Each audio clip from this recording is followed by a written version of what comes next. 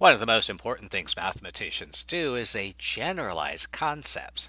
So let's see where this comes from. So let's say I have a fractional expression like a to the fifth over a to the eighth. So confronted with something like this, we say no problem. We know how to handle division of exponential expressions. There's a theorem for that. So we have the quotient a to power m over a to power n is going to be a to power m minus n. And so this quotient is a to power 5 minus 8, and we know how to handle subtractions like this. This is a to power negative 3, and what? Weren't exponents supposed to tell us how many times something appeared? So how can a appear negative 3 times? To answer this question, let's rethink it. This time we'll ditch the theorem and focus only on the actual definition. So let's try and rewrite this without exponents. So a to the fifth is 5 copies of a to the eighth is 8 copies of a, and so when we rewrite it without exponents,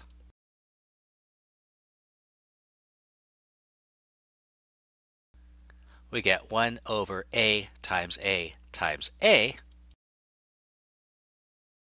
Well, okay, let's write this with some exponents. This is 1 over a to power 3.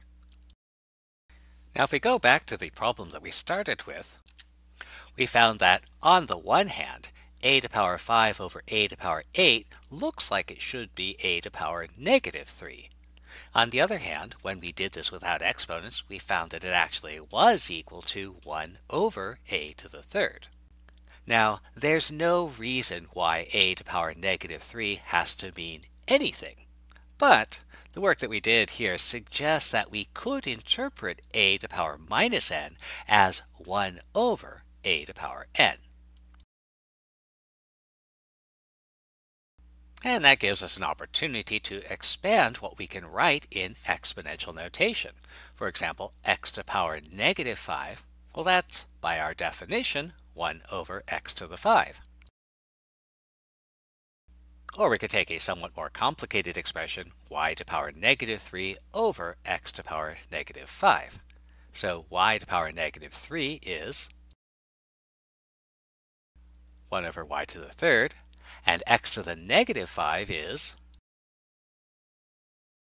1 over x to the 5. Now we'll clean this up a little bit. This is a compound fraction, so we'll invert and multiply. And we'll end up with a simpler expression without negative exponents, x to the 5 over x to the third. What about x to the 5 over x to the 5? Well, our theorem for the quotient of exponents says that this is going to be x to the power 5 minus 5, x to the 0.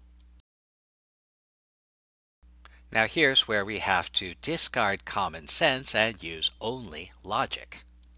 In particular, x to the 0 says that x appears 0 times. So what do we actually have there? Well, logic says that x to the 5 over x to the 5, anything divided by itself is equal to 1. And this suggests that a to the power 0 must be equal to 1. Well, not quite. There is one important thing we have to worry about. Because we get this result by dividing something by itself, it's important that we not try to divide by 0. And so this argument works as long as our base is not equal to 0. So we have to add the qualifier for a not equal to 0. A to the power 0 is equal to 1. Now a good student would remember this. A great student would ask the question, what happens if a is equal to 0? And for that, you'll need to take a little bit of calculus. But when you do get to calculus, you'll be able to answer the question, what happens if a is equal to 0? So we have horrible thing 2 power 0. The base is not equal to 0, so we can say without hesitation that the value of this horrible thing to power 0 is guaranteed to be equal to 1.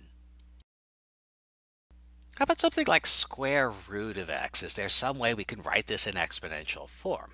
Well, to begin with, because we're taking a square root, we'll want to make sure that x is greater than or equal to 0.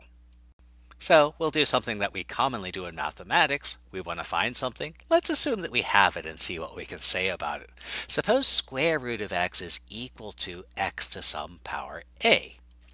Well, one thing we might note is that since x is greater than or equal to 0, we know that square root of x times square root of x must be equal to x itself. Over on the left-hand side, I have one factor of x, so that's x to the 1. Over on the right-hand side, if square root of x is x to the a, then I have x to the a times x to the a. But wait, my multiplication rule for exponents says that if I'm multiplying an exponential expression, I can add the exponents. So over on the right-hand side, I have x to power 2a. Well, since the expressions are supposed to be equal and the bases are equal, then it must be that the exponents are equal as well. So 1 must be the same as 2a, and so that tells us that a is equal to 1/2. And this generalizes. Again, for reasons that will become apparent a little bit later on, we do have to assume that x is greater than or equal to 0, but in general, x to power 1 over n can be defined to be the nth root of x. So let's see if we can simplify some exponential expressions. Cube root of x times fifth root of x to the third. So let's see. Our definition says that we can express roots as fractional powers. So this cube root can be the power 1/3, and this fifth root is the power 1/5. But wait, we have x to the third to the power 1/5, and we do have a theorem that says what happens when we raise a power to a power, we get the product. So this x to the third to the 1/5 is x to the 3 times 1/5, otherwise known as x to the power 3/5. And the rest of the expression remains unchanged for now. But wait, there's still more. Here I have x to the 1/3 times x to the 3/5, and our theorem says that we can add the exponential expressions together. So that's 1/3 plus 3/5, and here is the hardest part of the problem. 1/3 plus 3/5 is